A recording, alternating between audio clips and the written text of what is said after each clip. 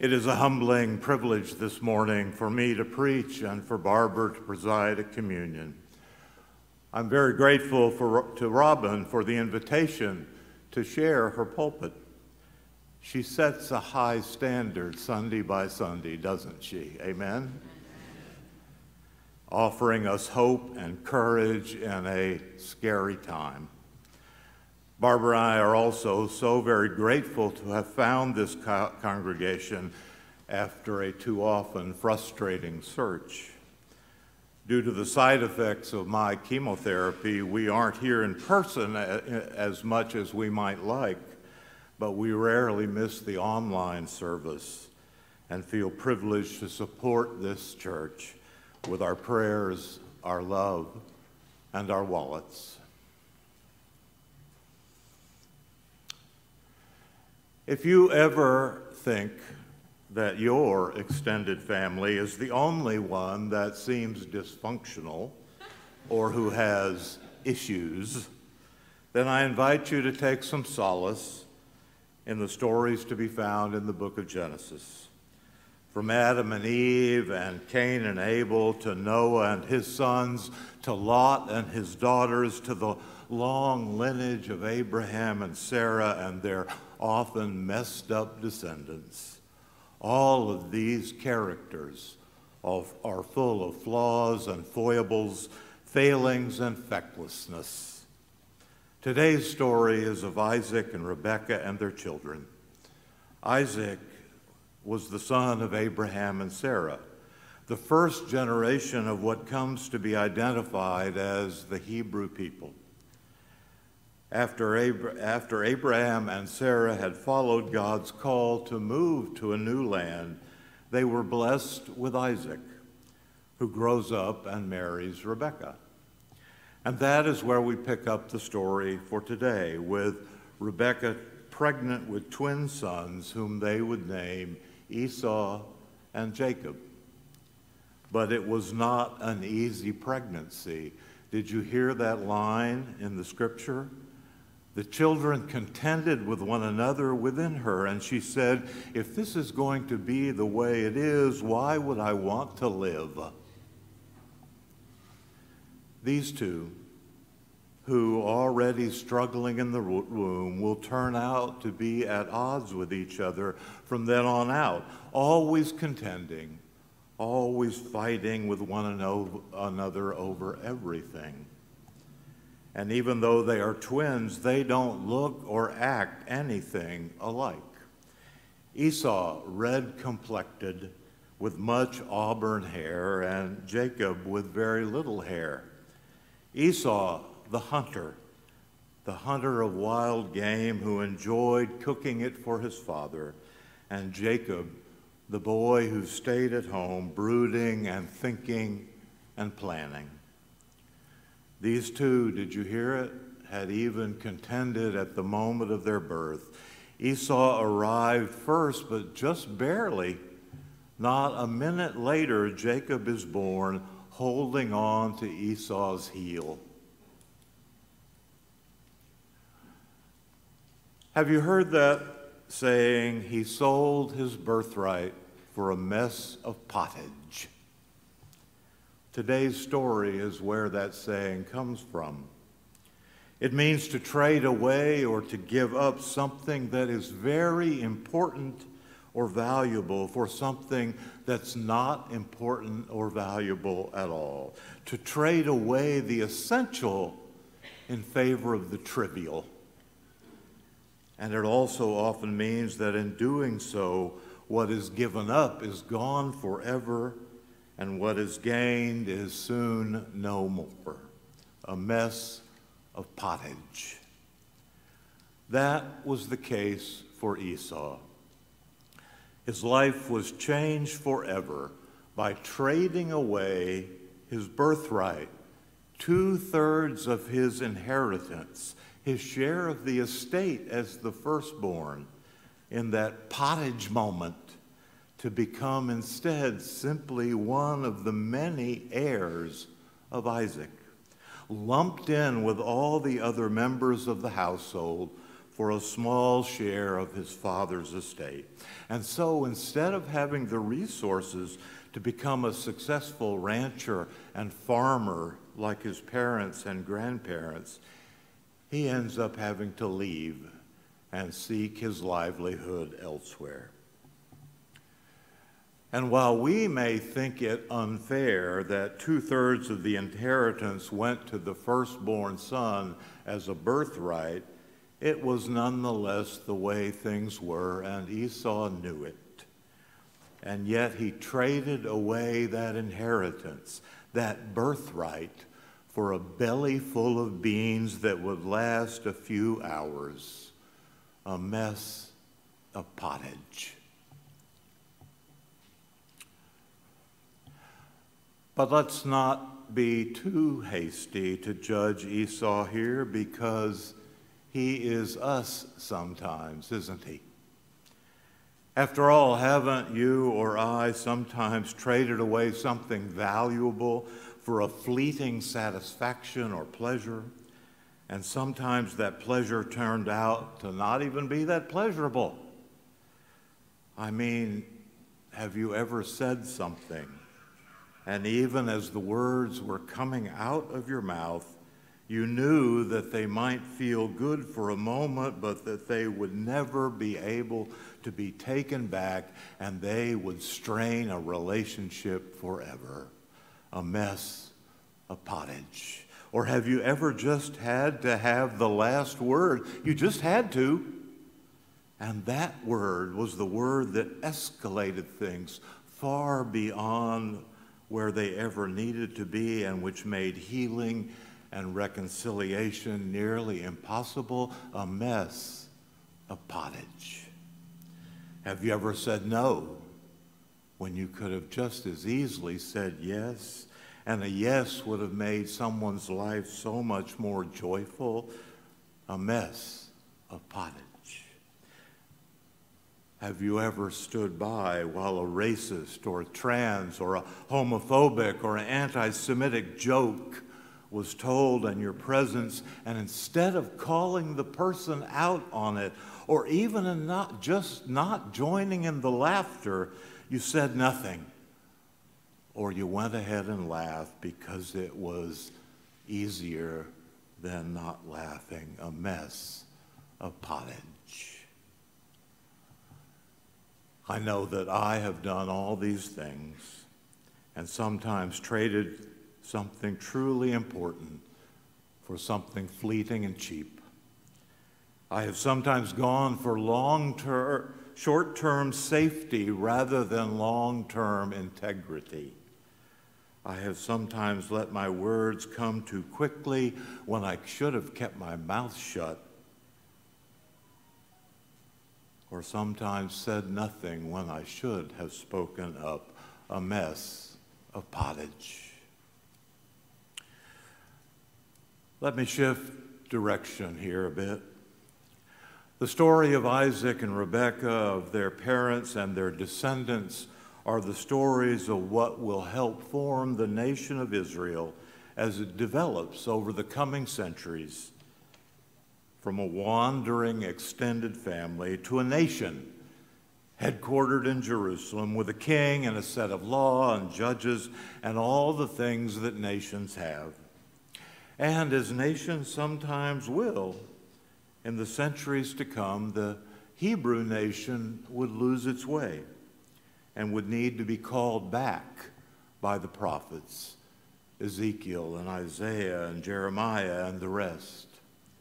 But there is a sense in which every single prophetic word that later comes to the Hebrew people when it is needed is always rooted in that lesson learned from Esau's awful trade, and that is this: don't ever give up what is truly important for a mess of pottage. Don't give up the emphasis on justice for the widow and orphan. Don't trade that away. Don't give up the godly virtue of hospitality, for the allures of being suspicious of outsiders. For while xenophobia, hatred of the stranger, the immigrant, the other, is mighty seductive, it trades away the best of what God calls us to be for a mess of pottage. And on this long weekend, when we celebrate our nation's birth, I look back on our history as a people, as a nation, and remember that the truly marvelous thing about the United States, the truly unique thing, the thing that ought to be at the root of any pride or patriotism that we may have, is that we are a country founded not on ethnicity or language or kinship or region or class or caste or wealth, but on a set of ideas. That all human beings are created equal and are to be given equal rights under the law, equal opportunity, and all are to be free. That's the furthest thing from a mess of pottage that there could be. Now, of course, I am oh so painfully aware that we as a nation haven't always lived up to those ideals. Yet I can still read President Lincoln's words from his second inaugural address and get goosebumps. With malice toward none and charity for all, let us strive to finish the work we are in, to bind up the nation's wounds, to do all which may achieve and cherish a just and lasting peace among ourselves and with all nations. With malice towards none. What an amazing thing to have said in March of 1865. But as we all know, after Lincoln's assassination, that grand, healing, godly, reconciling vision was traded away for the nasty pottage of Jim Crow laws and the denial of voting rights to black folks and the denial of property rights to those of Japanese and Chinese descent, and a climate of hatred that made lynchings a public after-church sport in too many places, and a culture that blacklisted and persecuted and too often murdered those whose sexual orientation was different, and a set of vicious immigration laws in the 1920s that went hand in hand with the persecutions of that era and sacrificed too many children on a pernicious doctrine that separate schools could ever possibly be equal. Amen. A mess of pottage. And on this morning, my friends, I fear that the temptation to go for the pottage too often pervades our national life today. I am horrified by the pottage of laws that allow the government to interfere, too often with deadly results, with decisions that women make about their bodies. I'm dismayed and disturbed by the pottage chosen by those who blithely insist that there is no institutional racism, no matter how many black lives are destroyed, no matter how huge the gap in wealth after 2 centuries of slavery and another of Jim Crow laws, no matter the continuing dramatic wage gap, no matter the stunningly different incarceration rates. And I am enraged by those who seem to love the Second Amendment more than the First Commandment, even at the continuing cost of bullet-riddled babies' bodies. I'm saddened and frustrated by those who prefer the pottage of a supposed God who delights in condemning people for who they are and whom they were made to love, instead of the glorious elixir of knowing that God makes no mistakes and revels in our diversity. Amen. One of the terrifying lessons to be learned from Esau's story is that some choices and some decisions bring consequences that cannot ever be undone. But on this Independence Day weekend, the good news for our country is not only is America founded on a powerful and moral set of ideals, those ideals are also meant to be self-correcting. That is, they carry within themselves the possibility of becoming ever more true when they have not been as true as they should have been. But perhaps a story tells it better. 23 years ago tomorrow, Barbara and our youngest daughter found ourselves in Ely, Nevada. If you've been to Ely, anybody been to Ely? Okay. You know it's a pretty hard-scrabble place, set amidst a desolate landscape, hours from the next real town. That night, we found ourselves at the county fairgrounds, sitting on the hood of our car, parked there with hundreds of others to watch the fireworks light up the desert sky. On one side of us was parked a young Hispanic American mother and 3 small children. As the fireworks burst over our heads, those children excitedly waved the tiny American flags they had clutched in their hands, saying, "Mira, mira!" Look, look. Parked on the other side of us was a family of Laotian American refugees who were sharing a meal of hot dogs and French fries, and who were also completely captivated with the incandescent tribute to freedom above their heads. In front of us was a family of Japanese American folks whose grandparents, we learned, had been interned by their country not that far from where we sat tonight, and they too shouted with excitement at each explosion. Parked behind us was a Muslim American family dressed in beautiful robes and whose children had little American flag stickers on their chests. A couple of cars over was a gay couple, shyly holding hands and expressing their delight along with the rest of us and clapping as the awesome desert sky was bewitched with beauty. And we, Scots-Irish, English, and German descendants, got lumps in our throats. And I remembered why I care so much for this country and why I so wanted to continue to strive to live up to the ideals that gave it life. Because when we are at our best, we do indeed say no thank you to the pottage of hatred that gets placed before us. And we do instead seek to make even more real, even more true our commitment to freedom for all, to welcoming everyone with malice towards none, seeking to live out those words inscribed on the Statue of Liberty about welcoming all those who yearn to be free.